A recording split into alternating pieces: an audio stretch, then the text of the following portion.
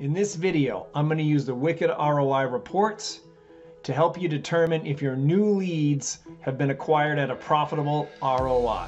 We're going to analyze your campaigns by determining the amount of time your leads need to convert, applying the critical next step of using the correct attribution model for lead gen, and then optimize the campaign by either scaling, killing, or chilling on the ad spend. By the end of this video, there are 3 things that you're going to be able to do. The first is to be able to determine your customer buying cycle and lead value over time. The second thing we're going to be able to do is select and understand Wicked's patent-pending new lead attribution model. The third thing is to use the new lead ROI report to measure campaigns for your lead gen effectiveness, and then drill into the campaign for some Wicked ad spend optimization of scale, kill, or chill. At Wicked Reports, we follow a 7-step framework to achieve these goals. Let's dive in.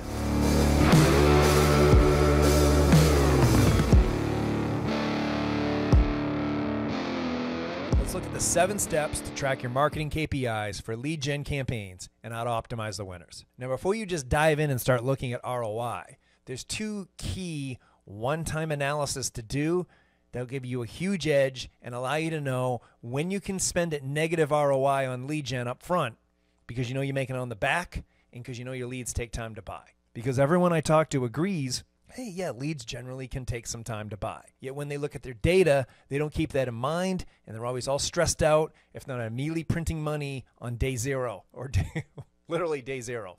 Day 1, when they start spending, then it's like a panic. Am I making money yet? I get it. Everybody wants to make money right away. Sometimes it takes time. Sometimes campaigns that convert some people convert a lot more down the road, and that's where the real profit is. Let me show you how to correctly assess, measure, and take advantage of this phenomenon that we know is happening. The first step is to determine your new lead conversion time, because you have to know how long it takes new leads to buy so you have the right time frame of evaluation when you're starting a new lead gen campaign. The first step is to determine the new lead conversion time, because you need some expectation of how long leads take to buy so that when you're running your new campaigns to get new leads to buy, you let it run for as long as your older new leads took to buy, because otherwise you'll pull the trigger too early. You'll cut the campaign too early. The second thing is you want to evaluate new lead lifetime value, because if you have a ascension campaign or subscription, strong rebuys, you're good at finding leads that are going to keep buying from you. That's a really effective, valuable data. It's a big advantage because you can spend at a negative ROI even longer or get more aggressive because you know you're making it up on the back end. Now, we have another training video about this, which is specifically how to evaluate customer buying cycle time and new lead LTV. And so you will want to review that one. Right for here, I'll just remind you, you can come over and go to predictive behaviors to get your time frame. In this case, he's 51 to 60 days is his like sweet spot where leads had better buy, or else they're probably not going to. So he needs to wait 2 weeks. All the analysis behind that, again, is in the other training video. And then new lead cohort. Come over here into cohort analysis, new lead cohort, and you can see how valuable your leads are. And usually like 3 months out, like if you're getting them worth a lot more money 3 months out, that's great info to know. You can spend it a little more of a negative because you know you're going to get that compound lifetime value upping the ROI month 2, month 3, month 4, however long it goes. We see some people with pretty dramatic customer value maximization that occurs. So again, you can go over to the other video for that, or you can just run these reports yourself. But in this case, let's just say here and look here, like he's doing about 20-30% lift from these 2 steps. It's at least 2 weeks. He's going to give a campaign, and after people buy, he can count another 20-30% lift after a couple months. The third step is the new lead ROI report. This measures lead gen campaign ROI.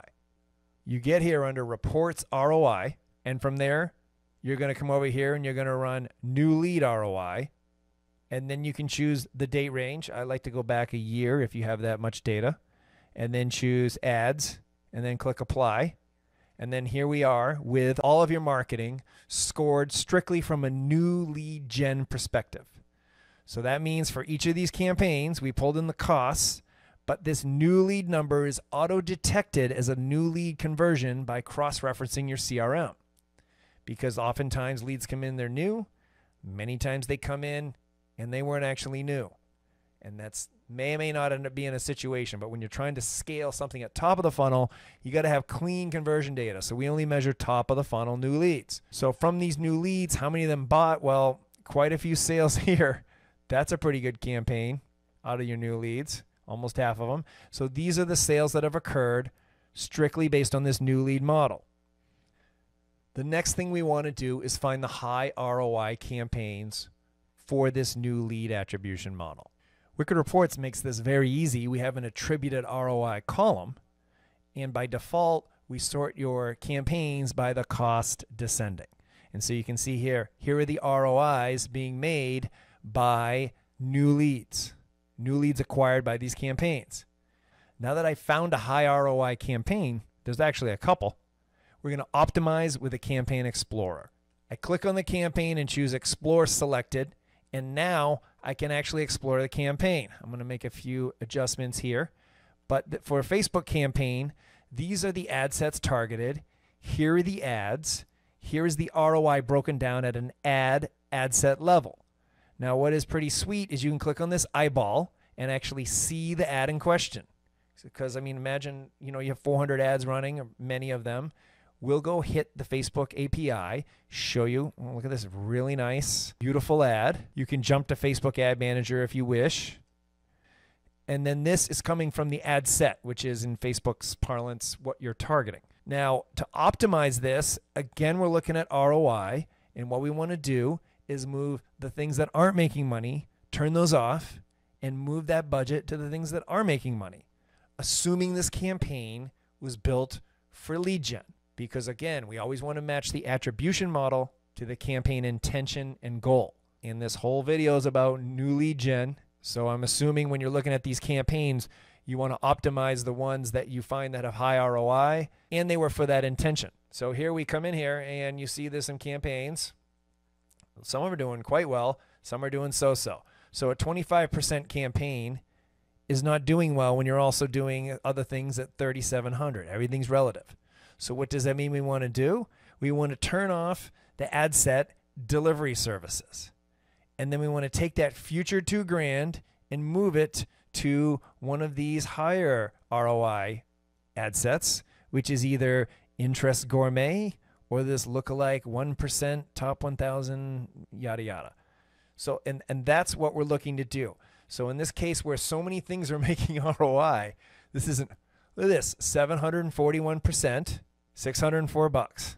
Why not spend more there?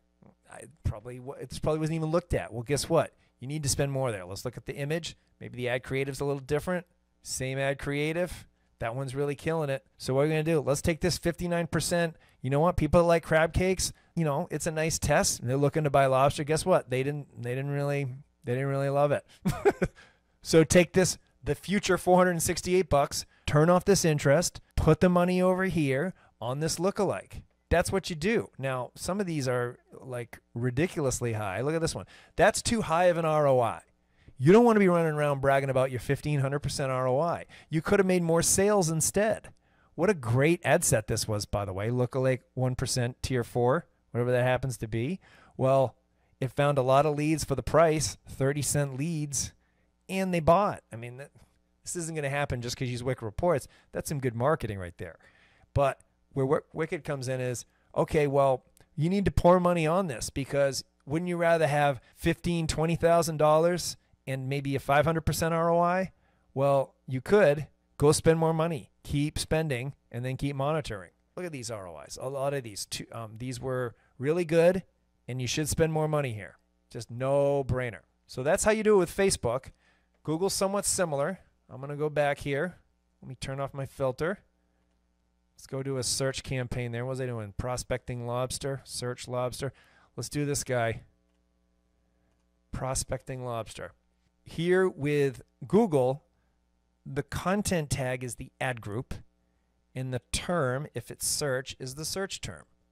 Now we also have the audience. If you're using some of the great new in-market audience or custom lists, if this campaign had that, they would show up here. display would show the thing that triggered the display. Sometimes that's a demographic. Sometimes it's a URL. Same with YouTube. That's how this works. Right now we're in a search campaign, so it's a search term. Now, you see just a sort of a broad range of consistent ROI at the top. Great. You'd probably just keep spending. However, and happily, you're making a couple 100%. But as we scroll down here, let's look for pockets here. Lobsters and Get. That one's working out pretty amazing. Here's where, okay, so we have all this green of profit. But here where you have some things, so lobster by mail. You would think as a shipping company, lobster by mail would work, but guess what? It's not. Not for new leads. Live lobster, not working for new leads. Lobster roll kits, not working for new leads. So if these campaigns were specifically designed for new leads, well, guess what? They aren't working. How would you do that in Google? You upload a Gmail, you upload a list. They can match on Gmail, restrict those people from your list, and you can put in more top of the funnel words.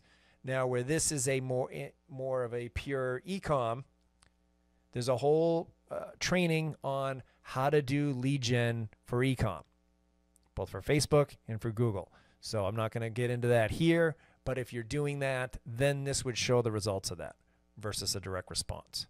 Because again, you pick the right attribution model to match the intention of the campaign. So then you just repeat. You go through each campaign that's making money at the top of the funnel. That's intention was to get the top of the funnel.